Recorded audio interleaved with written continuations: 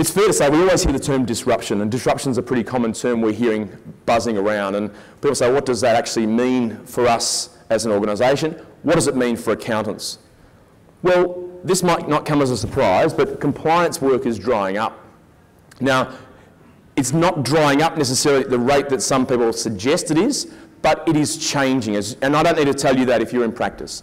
You know that the demands your clients are placing on you are becoming very different. They're expecting more from you, arguably for less. How many people have been through the shopping centre on a Sunday afternoon and been stopped by a client to say, oh, by the way, I just meant to mention this during our meeting and appointment, and then are surprised when you send them an invoice for it. The fact is, clients expect that level of service from you beyond the compliance-based activity. And so our challenge as an organisation is how are we helping members to position for that change and that disruption. Technology has changed significantly. Who would have thought that the impact Uber has had on the taxi industry? Who would have thought the way that realestate.com.au has changed the way people sell property? In fact, now real estate agents are saying, where will we be in a couple of years' time? The direct sales, the growth in real estate websites for people to directly sell their property away from the 3% commission rates that real estate agents charge. So things are changing. The way we live our lives is changing. And it was remiss of me before I started, because as Andrew Conway mentioned, hashtag IPA NC15, I better just take a photo to put up on Twitter. So give me a wave. Beautiful, there we go. So I'll put that up on Twitter. But business is changing, so the way we're engaging on Twitter, the commercialisation of Twitter, of Facebook, people starting businesses, excuse me, on Facebook, being able to run online stores. My wife the other night was clicking away on Facebook and buying product, and she said, oh, I'm at a virtual Tupperware party. What the hell's that? I mean, it's a virtual Tupperware party. And so she's on Facebook buying Tupperware. I said, so how does that work? The next day, the stuff arrived. I didn't realise how much Tupperware a person actually needs, but I can't find a thing in our pantry. There's stuff that's just sorted, and I go and say, I just want some oats, and I need a catalogue index. But the way which we're living in engaging commerce has changed dramatically. So what are we doing about that? What are you doing about that? And so our challenge is to members, and I implore you really to think about the impact that technology is having on your practice, the way your clients are interacting, and what you can do to leverage that. Our challenge is how do we resource that for you, and what do we do to help you out? So the technological advances have been and continue to be profound. But I want to talk now about the critical role that accountants play, and we talk a little bit about this, but I think it's a really important factor to think broadly about, or more about, how do we impact the community in which we live. We can talk about helping people with their tax returns, we can talk about adding, doing the value-add services to clients, but what's the overall end goal of what we do as a profession? And it's true to say that Australian accountants are amongst the most trusted advisors in the world. The research we undertook through our white paper process indicated that 9 out of 10 businesses will go to an accountant for advice before anyone else. Now in the UK, for example, that's 4 out of 10, and that is still top of the tree in the UK. So accountants are also the trusted advisor in the UK.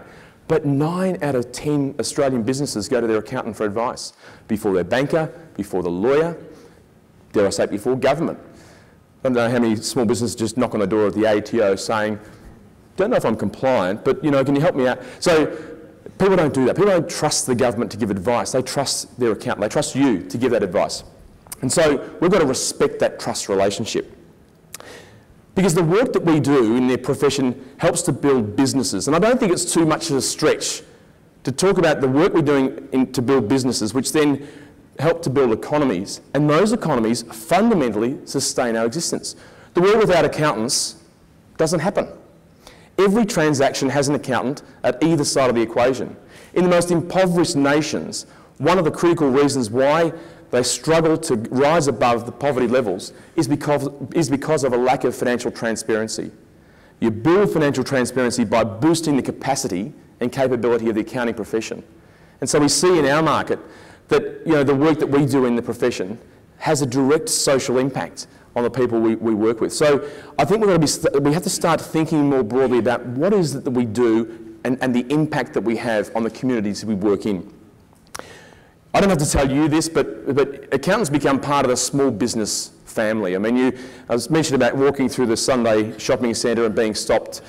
You are, I'm sure, how many of you feel as though you're part of many of your clients' families? You might be invited to christenings or to family functions and to birthdays and celebrations. It's the way the accountant plays, the impact that you have on those people, which means you're becoming included in that sort of family context.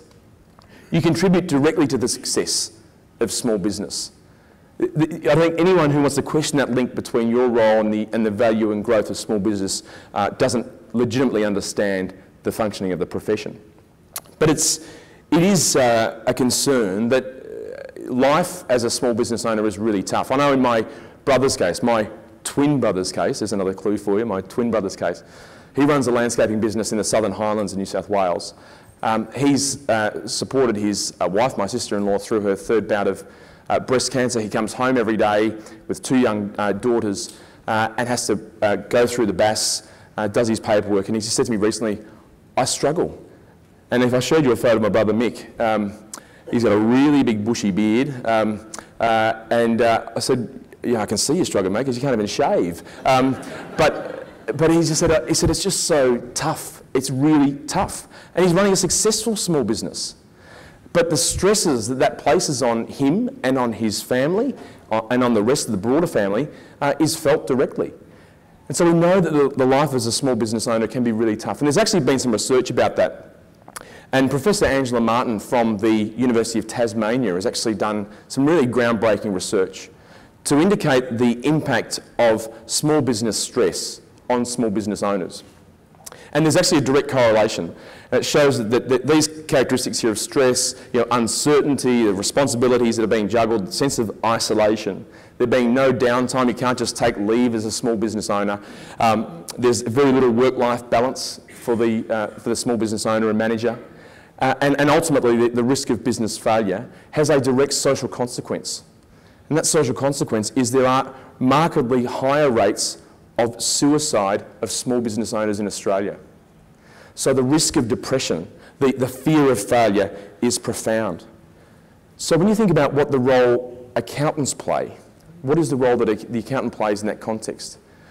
There is a direct link to the fact that accountants have a direct correlation to lowering rates of depression and stress in small business. So again, the impact you have, whether you realise it or not, is having a direct life impact on the people you're interacting with. Again, I just want to put that in context because we sometimes lose sight of the direct impact you have. But there are significant contributions that are made on an everyday basis, and I think in many ways we don't do enough of celebrating the success and the work that accountants do to drive small business success. But in that sense, very much the unsung heroes in Australia. And to give you an example, that in 2009 we issued a plea to members to be involved in a pro bono register to help the victims of the Black Saturday bushfires. And that was after the huge human toll that was taken. The months and the years that followed resulted in a huge economic toll because small businesses that were devastated would just turn up when the smoke had gone to the pile of ash where the business once stood and just threw the keys on the pile and walked away. And that had a huge economic ripple effect across the economy, particularly in Victoria. And so we had more than almost 200 members volunteer their services to assist those small businesses on a pro bono basis. And I think it's yet another example of what can be done by the profession. We then mirrored that in Queensland and in New South Wales for the flood victims. And I was stopped the other day by a couple of members who talked about the threat of obviously bushfires in Australia and the fact that as we speak, 100 kilometres north of Esperance, there are raging bushfires in WA. 4 people have been killed and there have been countless homes and livestock lost. And so on your behalf, on behalf of the Congress, I know we have a particular theme on Saturday night, but the IPA on your behalf will be making a donation to the country fire authorities and the rural fire services as we go into the bushfire season, just to indicate the fact that we are supportive. There are members here today at this Congress who have been directly affected by that. So in that vein, we'll be making that donation. So the pro bono register has been a great of great importance for the organisation, and I think also for the profession. So let's now talk about the economic importance of small business. And as Andrew pointed out in his introduction, we've actually published the Small Business White Paper. So how many people have downloaded or had a look? Yep, that's great. So this is available on our website. There might be a few copies floating around, and if you want to have a verbal run through from it, just catch up with Vicky Ciliano, who is very happy to talk about it, as I am. But the Small Business White Paper has been a really key platform for the IPA. But I want to talk about in the White Paper, we talk about the economic importance of small business in Australia. And it's about drawing a connection between the situation we're finding economically in Australia and what can be done about it.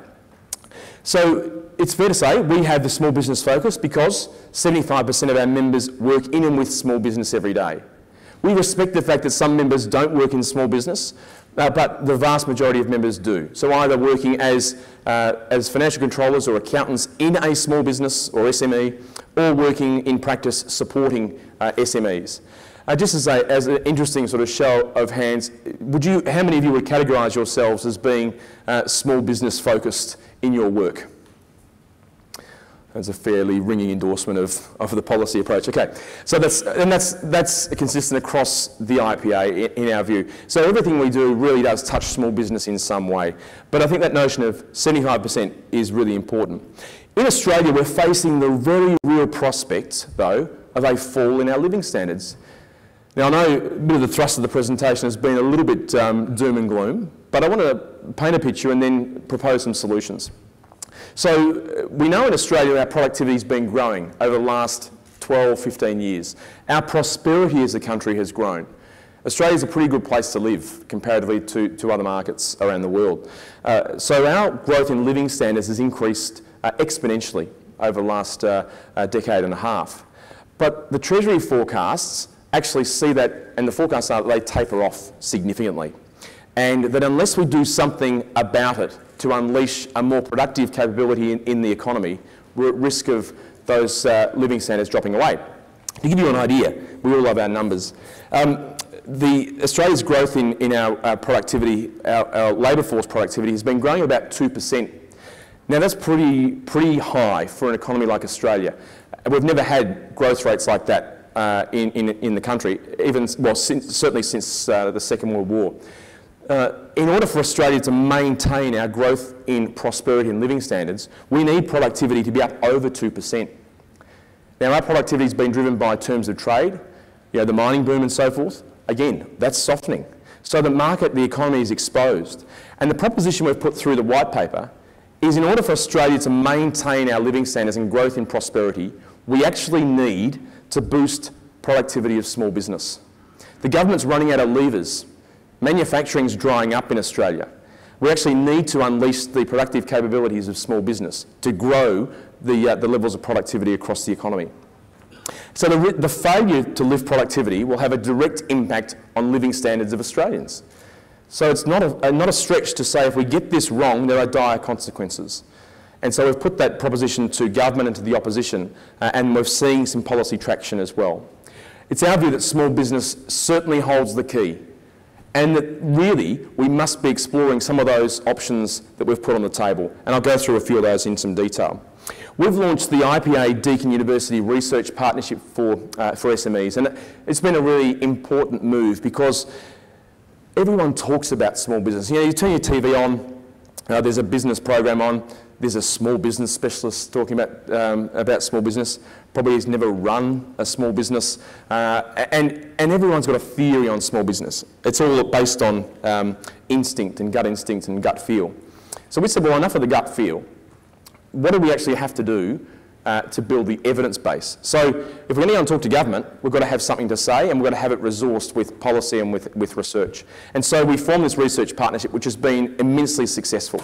And so we've drawn on academic resource from the UK and around the world, benchmarking to the OECD and other places. So that when we make a recommendation to government, they've got the confidence to know that it's actually been researched and it's proven. So the idea behind this is when we speak through the white paper to government, we do so with credibility and the support of industry, and importantly, with evidence.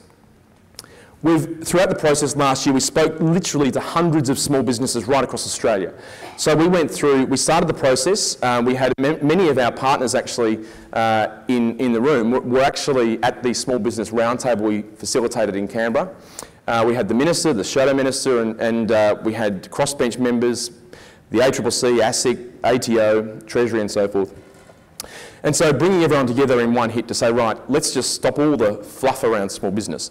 What is it that small business wants? So we came up with a draft policy statement. And then we said, well, it's no good just us coming up with this and having academics saying this is right. So let's actually push that out a bit further. And we took it on the road. We engaged with more than 550 small businesses across Australia. And we deliberately took the roundtable away from capital cities. So we went, we had Darwin, we had Bunbury, we had Albury and so forth. We went around the country to actually talk to small businesses. And they told us directly what some of the issues were. And in the white paper, we've captured many of those as sort of vignettes to prove some of the policy recommendations that we actually have. So it's a thoughtful approach to the policy, backed by evidence and real insight. Again, the first time in Australia that we've ever had a small business white paper, and I think it's quite an important development. So here are a few of the white paper recommendations for those of you who haven't yet had a look, and I'll skip through these pretty promptly. We've advocated for a state-backed loan guarantee scheme with a focus on capital investment and market development. Trying to boost the activity in relation to small business, but the intention is to equalise Australia in a sense. Australia is the only market in the developed world that doesn't have a government-backed loan guarantee scheme. So our view is we should have one. I think pleasingly, it looks like it's advancing. Venture capital, there's a lot of discussion around venture capital. We're proposing to pool VC funds for SMEs developing new products and services. Again, I'm just going to skip through these because they are in the white paper and we can provide you a copy by just having a chat afterwards. And it's on the website as well. A new approach to R&D policy, innovation policy. A huge focus of the new Turnbull government is innovation policy.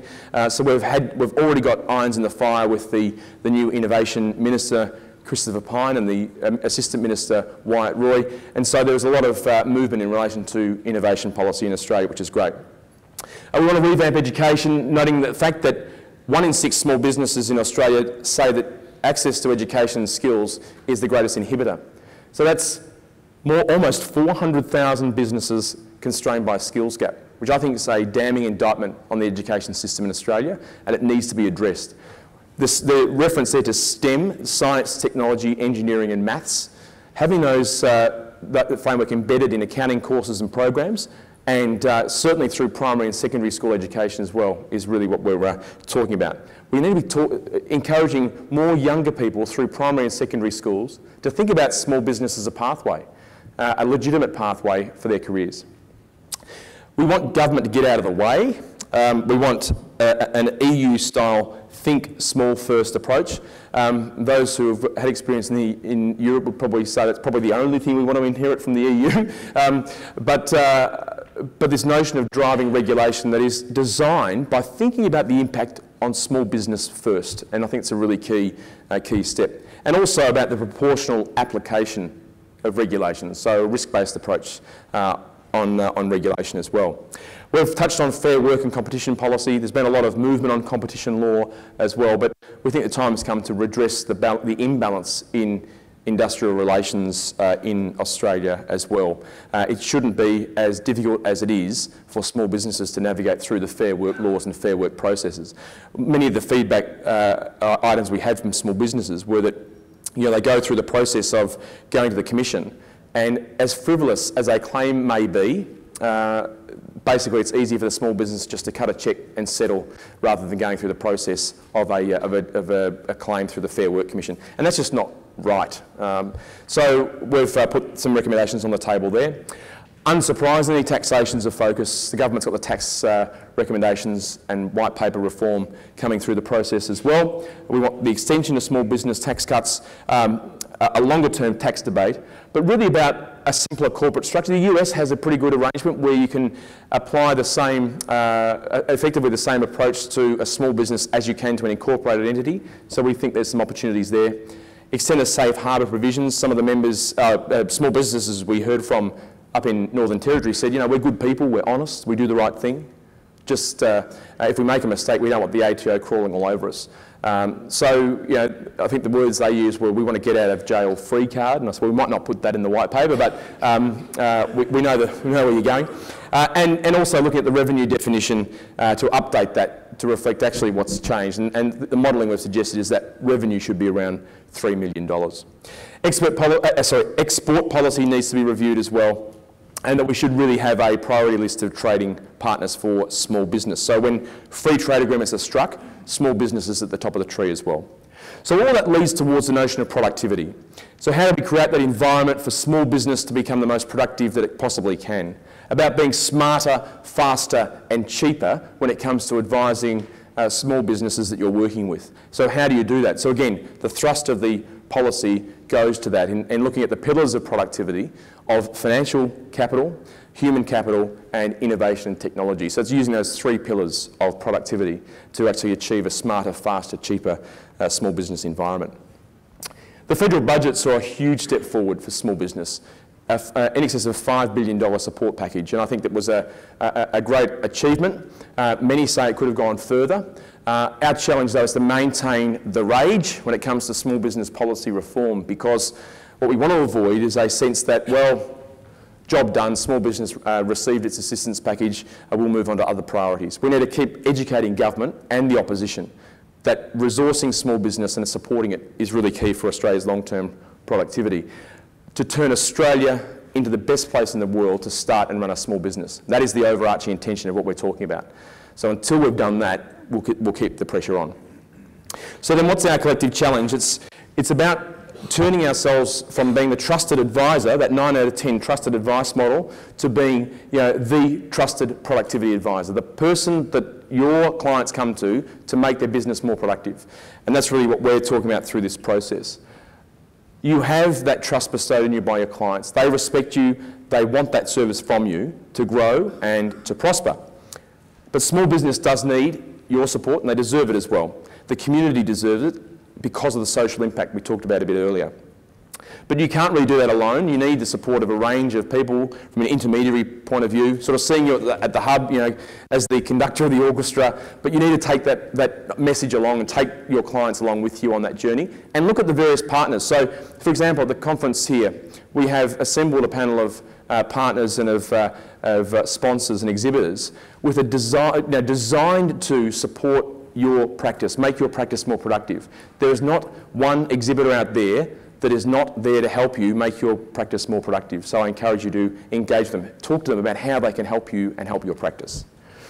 And then you become that trusted service provider as the centre of advice. So again, what we're trying to do is talk about being smarter, faster and cheaper to become more competitive and to prosper. And the white paper is there. I recommend it to you because it's my view that, and our view, that we are entering our most exciting phase since our federation as a country. There's never been a better time, I think, to be in the profession and certainly to be involved in providing that support to small businesses. And we will be able to make Australia the best place in the world to start and run a small business. We need your support in that process as well. Again, the reference there is on the website, just for publicaccountants.org.au/white paper. Download a copy, give us your thoughts and your feedback. It's a continual process, so we'll be updating it as we go, but really interested to hear your thoughts in terms of that process as well. Fundamentally, this event finally is about you and about your knowledge and updating your knowledge. The accountant's commodity, what people come to you for, is your knowledge, but the value of your knowledge is determined by the currency of it. So that's why the IPA has a relentless focus on being obviously practical, relevant and responsive. So when you've completed those cards, please provide them to one of the people in black t-shirts, the IPA crew, so we can feed that into our planning process. Again, I really encourage you to engage in the Congress. I want to thank you for your support in what's been a really exciting year as an organisation. We're just getting started as an organisation, which is key. Enjoy the Congress. I'm not quite sure what it is about IPA Congresses. We're talking about this the other night. Why is it that IPA Congresses have this buzz and there's sort of a really warm, fuzzy feel? And I don't think it's anything necessarily that we do as an organisation. It's about the people that come along to it, and that's you. So I really encourage you to engage with the partners and the sponsors, and I really encourage you to have a great Congress. Thanks very much. Thank you.